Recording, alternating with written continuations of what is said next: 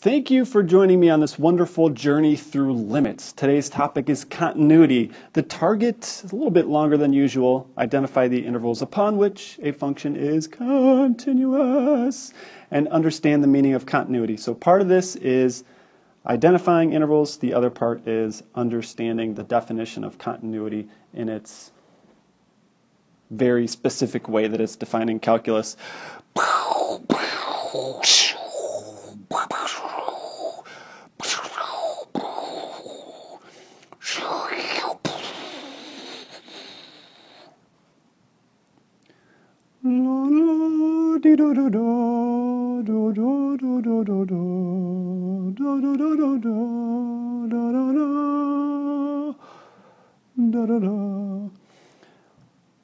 Yeah, I'm a little weird, but the left side of the picture here, we got a volcano exploding. This is a chemical reaction going on.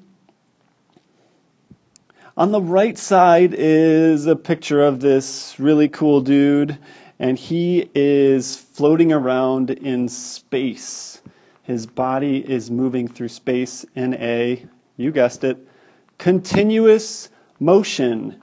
He doesn't stop. He may bump. He actually may stop. He may hit some sort of meteor and stop at a moment, but his body is moving in a continuous way. The chemical reaction on the left is happening in a continuous sort of way. When you think about all the industries that deal with data, they connect that data when they plot it with a continuous line so that at the points at which they measure, they can identify what would happen in between. So here's a simple question for you. Based on that, based on your previous knowledge, what does continuity mean to you? Feel free to discuss with a partner or internally. I wish I could write your answers down right now as you are watching this video, but just a quick few things that loose definition of continuous means to me. I don't know, without breaks or holes or jumps. I'm thinking about data now, scientists and stuff like that can be visualized, and you could draw a curve with your pen or pencil and you're not picking it up. So like when I drew this curve of this crazy guy, it's weird how his head got smaller. Oh, that's perspective. He's going deep into space. Okay, so let's see an example of this worked out. Whose house? Ralph's house! Snap, those Raiders. All right, man. Okay, so let's take a look at this. When is f of x continuous? And what we got to do is use our knowledge of limits to find out what's going on. Obviously, or maybe not obviously, you can look at this graph and you could see some spots that are not continuous. The chemical reaction of the volcano has stopped at some point. In fact, let's just follow the curve along. We start at 0, and the function is defined at 1, but it's discontinuous at x equals 1. So that's our graphical proof. Let's show it analytically. So let's see, limit as x approaches 1 from the left side, limit as x approaches 1 from the right side. So when I go from the left side, oh my gosh, okay, let's see, that approaches 0.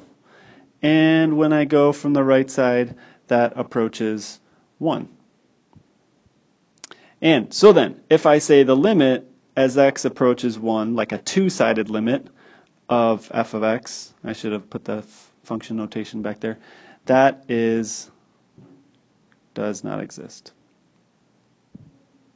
So let's continue to follow the curve. I'm at 1 now, so I jumped up to 1, and I'm going to follow the curve to 2, and I notice that there is a hole. The function is defined at 2, but there is a hole. So that means we have another discontinuity at x equals 2. But why? But why? Hey, I ask you, why?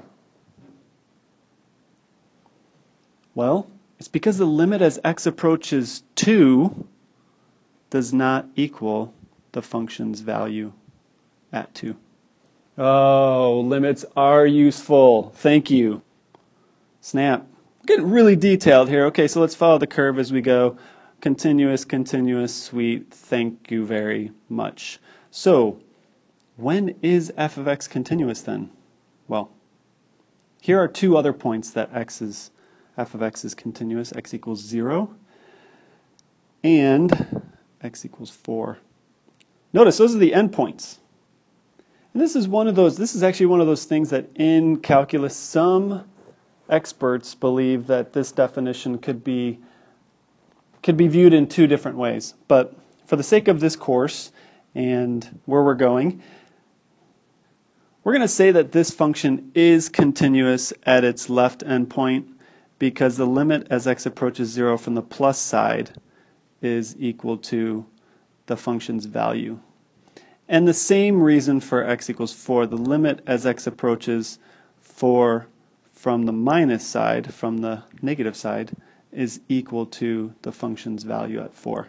That's just saying, okay, if the function is approaching a certain value at an endpoint, and the endpoint is in this totally random spot, then, say it's up here, then that's just like as if it was doing that at the interior point.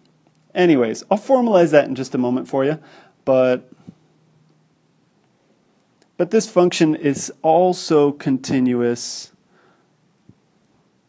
between 0 and 4, except 1 and 2.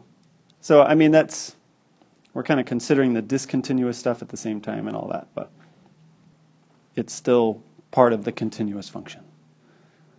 That's a lot of work. Started with the graphical, went with the limit analytical part. Now, let's formalize.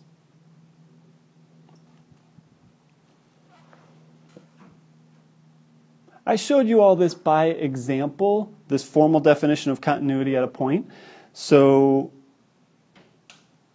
this would be something good to write down. At an interior point, that if you find the limit as x approaches some value of that function and it's equal to the value of the function, it's continuous. And then we have the endpoints down below that consider the endpoints from both sides. And this is all saying that f is continuous. So keep writing that stuff down. F is continuous at these points. And the points I'm considering are A, B, and C.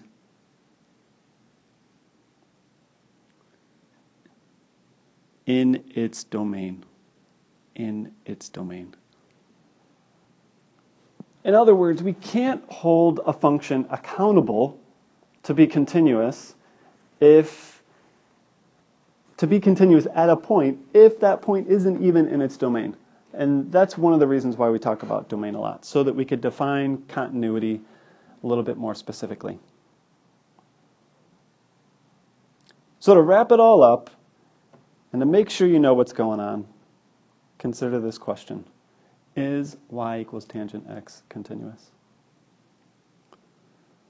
Doo-doo-doo. Doo-doo-doo-doo-doo-doo-doo.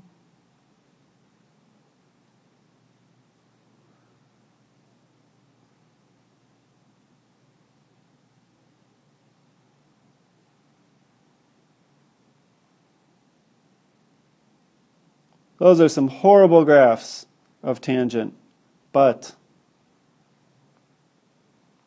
the answer is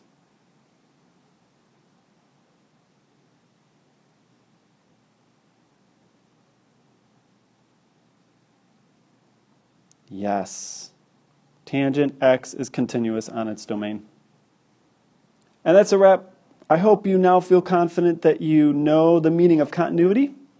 Very specific.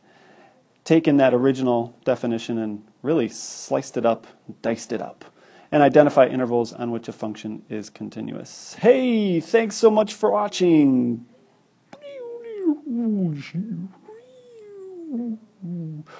Wow.